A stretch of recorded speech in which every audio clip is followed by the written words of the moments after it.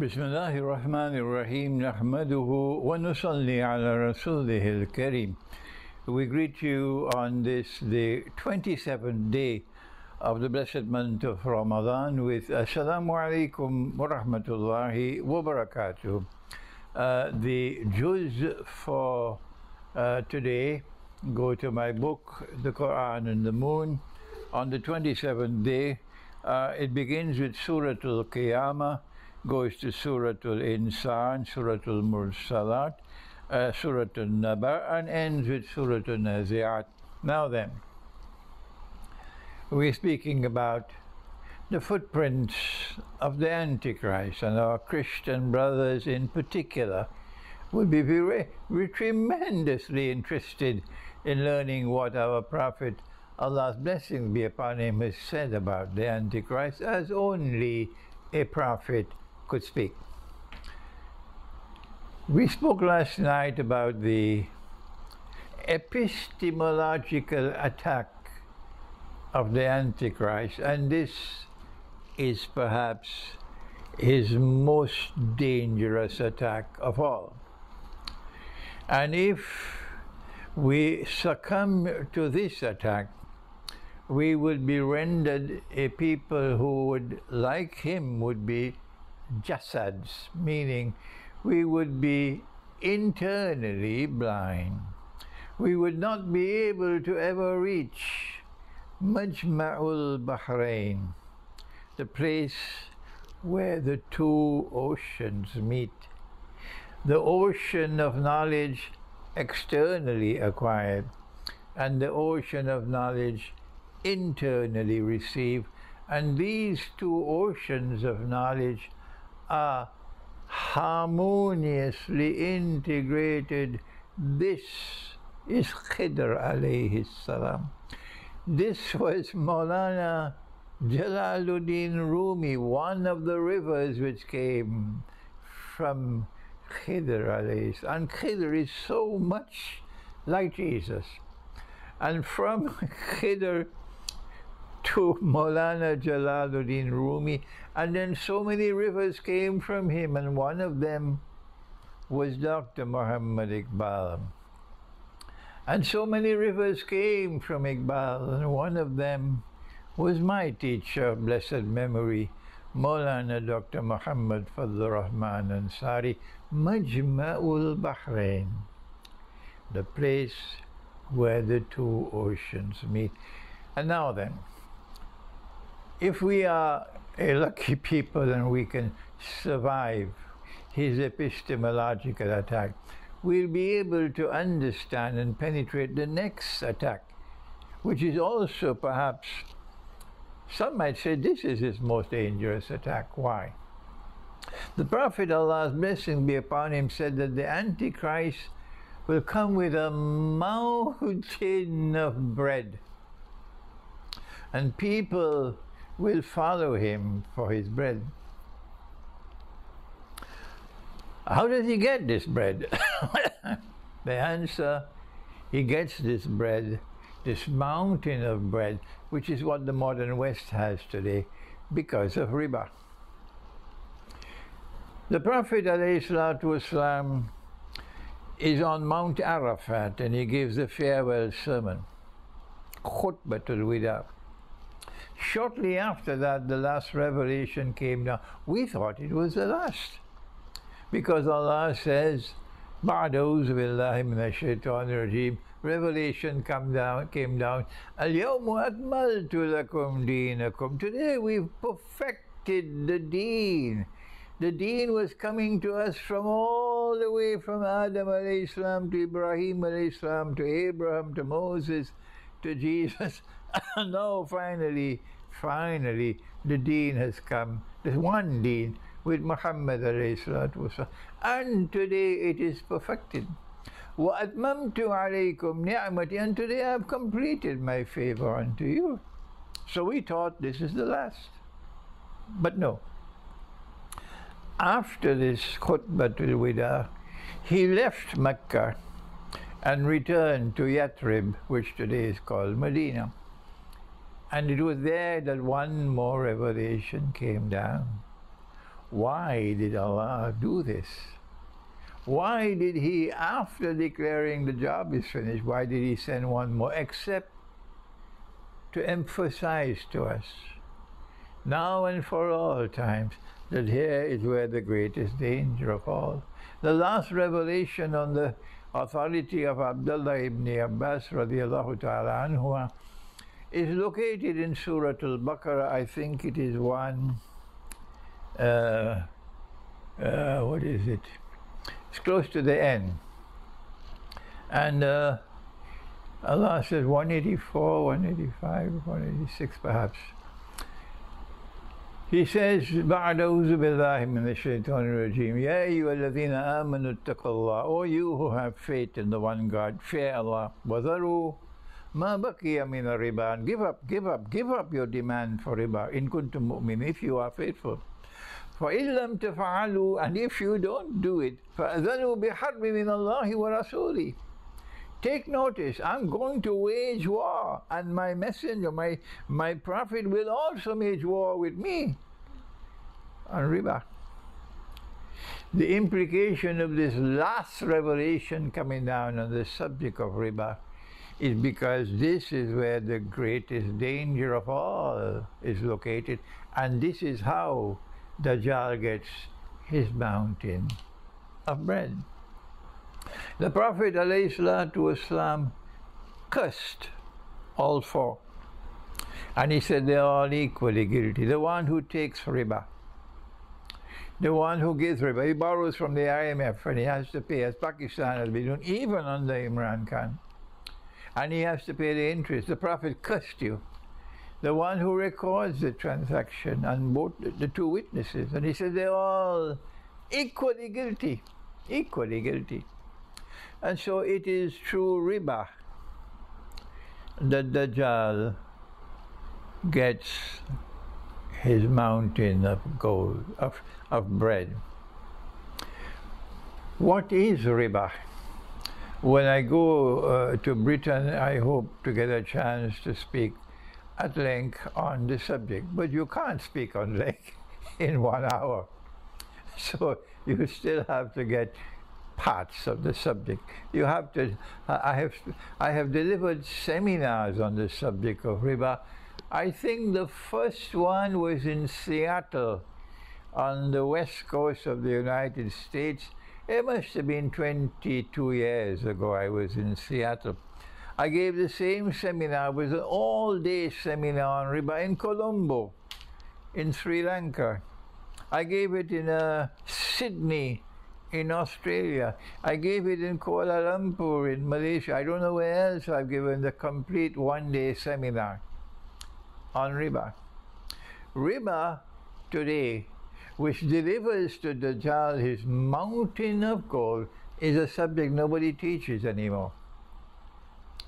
It seems as though there is an incapacity in Islamic scholarship to be able to understand and penetrate the subject, and also perhaps they are scared of teaching the subject. And so let us make, I pray that Allah helps me to make this video short. Yes, just a snippet of an explanation on riba. The riba in the modern world comes basically from two ways. Number one, it comes from the money. What is money? And number two, it comes from the banking system. Although the Prophet ﷺ defined riba as any transaction, not just money being lent on interest, any transaction. Listen carefully, I'm going to speak slowly. Any transaction, excuse me, based on deception, which delivers an advantage, a gain, a reward, which is unjust, is riba. He says, if you meet a man coming to the market to sell his goods, he has a truckload of durians. If you've never ate a durian, you don't know the king of all fruits. It's in Southeast Asia. He has a truckload of durians. and you meet him outside of the market and you buy his truckload of durians from him. And when he goes into the market, he discovers he could have gotten a better price. The Prophet said that's riba. The price in the market was a higher price. You met him outside of the market, you concealed from him what was the market price, and you bought the truckload of durians for him by deception at a price lower than the market price. That is riba. You take your car to the garage. It's just a fuse that needs to be changed. And the fuse is probably €1. And the garage says, this is a big job. This is going to take 1 week. It's going to cost you €5,000, and you know nothing about the car. 1 week later, you go, you pay the $5,000 to collect your car. And all that the garage did was a change of fuse that was what? That cost €1. That is riba. So this transaction based on deception is there in the monetary system. But Imran Khan's government in Pakistan, and every government in Pakistan, every government in the world of Islam, from the beginning to this day, in the modern age, they don't know this subject. It is not taught in the Darul Uloom. It will never be taught in the Darul Uloom. Never. They took gold and silver, dinar and dirham, which is in the Quran, which is money with intrinsic value. This is money in the Quran. I don't have the time to explain it to you. And they banned it. You're prohibited from using gold as money. That is in the Articles of Agreement of the International Monetary Fund. And if you make haram what Allah made halal, that is shirk. And what they did was shirk. And if we follow them and accept it, we are also in the shirk. Perhaps now you'll be able to understand the hadith located in Sahih Bukhari, I think it is 4 times, that 999 out of every 1,000 will enter into the hellfire. Now you can understand there's only one way. There's only one way that the God who is kind and forgiving and merciful could send 999 out of every 1,000 into the hellfire. It's because he said, I will not forgive shirk. And they were committing shirk. So when the IMF banned the use of gold as money, they were now free to bring their bogus money into the market. Money with no intrinsic value. Money with, listen to the words, money with fictitious value assigned by people, and therefore it can be manipulated. And when they want to attack you, they will cause the value of your money to fall, as the money was falling in Pakistan because they're not comfortable with Imran Khan's government.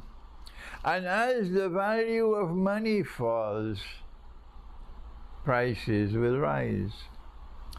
You used to work for a salary, and instead of paying you your salary in dinars, and now Russia is doing that, Russia's money now is being backed by gold.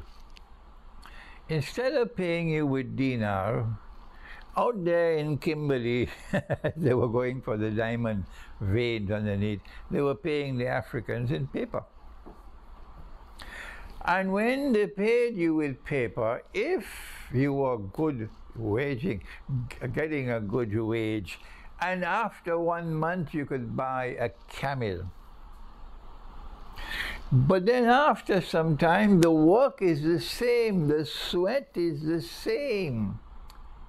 But after some time, the salary can no longer buy a camel. It can only buy a donkey. How do we explain that? And then later on, it can't buy a donkey anymore. It can only buy a sheep. And if you're in Indonesia, later on, you can't buy a sheep anymore. You can only buy a chicken. Is there no sense in the head other than peanuts to understand that this falling value of money results in a massive transfer of wealth internally within the country to a predatory elite, and also a massive transfer of wealth outside, like a vacuum pump that you use for vacuuming your carpet. Instead, this monetary system is like a vacuum pump, vacuuming the wealth of Africa, vacuuming the wealth of the rest of the world, and bringing it up into the West so that the Dajjal could have his mountain of bread. The banking system is the same, but we won't take the banking system now because this video is too long. I want to short it. And so, the Dajjal will come with a mountain of bread. And when all the wealth of the world is over here, everybody wants a US visa, want a British visa. They want a Canadian visa. They want to go and live in Australia. They want Singapore. They want Brunei. They want to go where the bread is located. Not knowing that you are looking at and it looks like a river. The Dajjal's river is not a river. The Dajjal's river is his fire. And you're looking at Indonesia and Pakistan and Bangladesh, where the place is so poor, miserably poor. And you're saying, that's the fire. I would never go back to live in Bangladesh. I have more sense than that. Why would I leave New York or Los Angeles or Miami? Are you listening to me in the United States? I lived there for 12 years, you know. Why would I leave the green pastures of the United States of America to go back to Pakistan? Why would I do that? That's Dajjal. That is fire down there in Pakistan. The poverty is so great. No, you dumb. That fire is where the river is. That's what your prophet said. And it's time for you to wake up. Instead of following the Dajjal for his mountain of bread, it's better for you to stay away from it, even if you have to eat what the Pakistani and Indians call dal and roti. Thank you. Wassalamu alaikum wa rahmatullahi wa barakatuh.